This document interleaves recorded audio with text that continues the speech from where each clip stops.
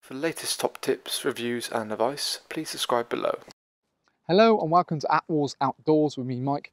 Today I'm giving you guys a bit of a review on a very popular tent from Vango. So this here is the Vango Stargrove Air 600 XL. So it's the second year the Stargrove's been in production, and it was sort of launched in 2019, and I think it hit a really impressive point where it was a free zone tent, so a sleeping, living and sort of canopy area, sealed canopy area tent at a very affordable price point. So going forward into 2020 season, they've only gone and sort of improved it again. So I think value-wise, it does make it, you know, that much better than it was in the previous year, which, to be fair, was pretty darn good. It's a nice and easy pitch tent, so you can pitch the whole thing, as you can see from our own Atwall's pitching and packing videos. So I've done this tent on my own the best part of sort of 8 or 9 minutes. And it's the joys of it means you could use it for a week or a weekend. It doesn't matter what the purpose is. It's very multifunctional.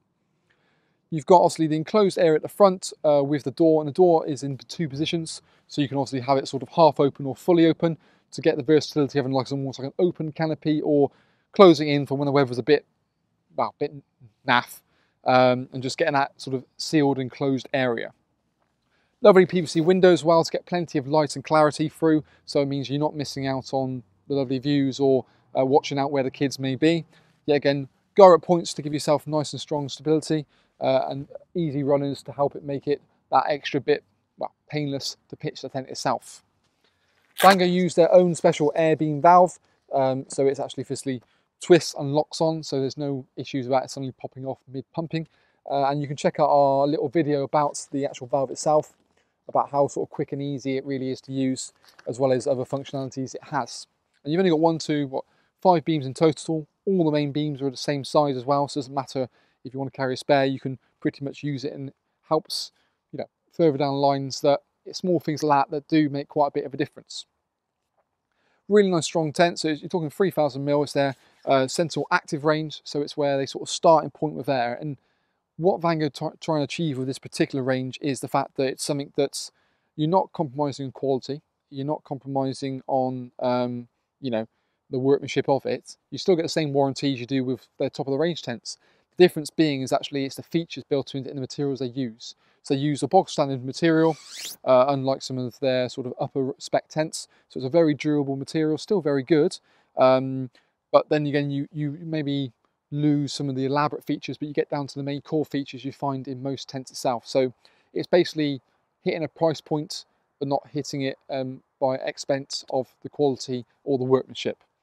You've got a single sort of side door here, which you can actually, if you wanted to, bring out on king poles to create yourself like a little mini canopy. And of course, one big new innovation for the 2020 season is they've now made a smaller version, which this is the 600, which sleeps 4 people. They've also now got a 4 version, which I think is a cracking little tent. So this you can actually bring out, buy some additional king poles, it would be an optional extra, and then make a little canopy door out of that. So it's something you're using to your benefit, if you will. But I'll tell you what, let's have a look on the inside and talk through a few more features that the Stargrove has to offer. So now in Stargrove, you can kind of get a bit more of an idea for certainly the space you've got inside of here. And everything I'm going to talk through now is exactly the same with the 4 that it is the 6. So it's just the fact that the dimensions are a little bit smaller. So you gain, essentially, well, you lose 1 beam in the length. So it's a bit more sort of shorter to here. So it's a bit more compact. And I think probably more orientated at a sort of a small family or ideal couple's tent.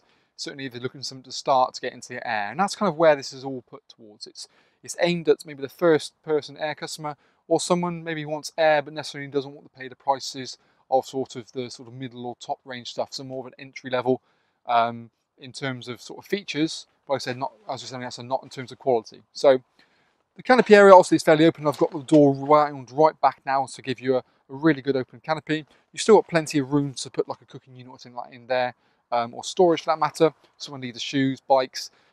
So the joys of this fabric obviously, because it's quite light, means that it's not too bulky. It packs down quite small, which again is a big criticism of probably maybe slightly larger tents in the range.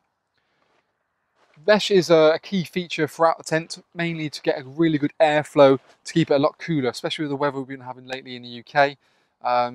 Ventilation is a very key part, more not only for keeping it cool, but also for condensation, because that's a real big bugbear at the moment. So mesh windows from between the sort of living area and in the canopy area. Then you've got low level ventilation mesh beneath the side windows here. The windows on the side, they actually happen to be in the canopy area as well as the living area, and you've also got toggle up curtains, so you get the choice of actually having it kind of halfway, alternatively have it completely up if you will. So I can demonstrate that now. So you can have it sort of halfway, nice and simply, and just gives you that little bit more flexibility, so you're not sort of resulting in where you need to go, and then full coverage like so. So we flip that over the top, leave that halfway, a bit more privacy down below, but still allowing light to come through. Generally, in terms of height wise, it's not too bad. Obviously, you can see there's a bit of not too bad headroom. When you get into the corners, still ample amount. I'm about 6'2", and you still get a sufficient amount of headroom. But then again, it's all designed to be a very good value tent. The side door, which we saw on the outside, can be rolled up or put on king poles, like we said.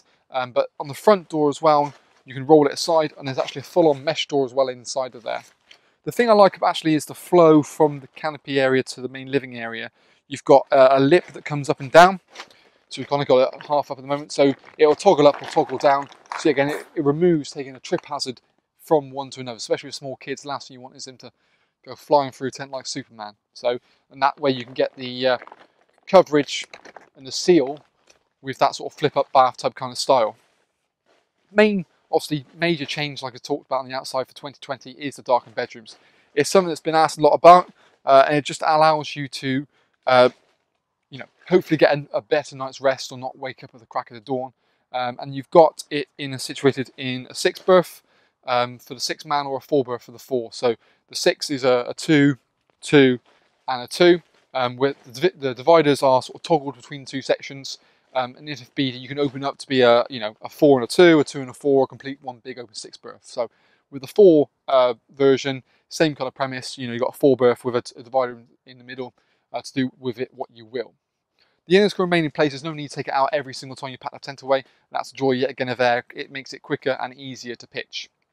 You've still got core features like hanging point for lanterns, as well as little things like Velcro tabs up here to store the cable down way to cable entry points, which you will find down in the corner, so you don't have to leave the door open the whole time to enter the electrics into the part of the tent.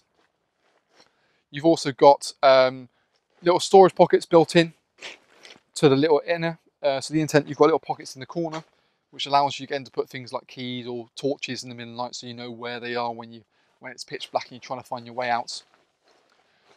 Also, things you got is things like Vango's TBS system, so it's a tension band system designed to give a bit more stability as and when you need it. Most people don't tend to use it, in all honesty. It's something they put in a high-end backpacking tents, but just kind of filter it down into their main core range. It's something you can use at your own discretion, Just adds, if the wind's coming from one direction, it kind of tensions the point and keeps its rigidity and its shape. So that's a really great little thing as well.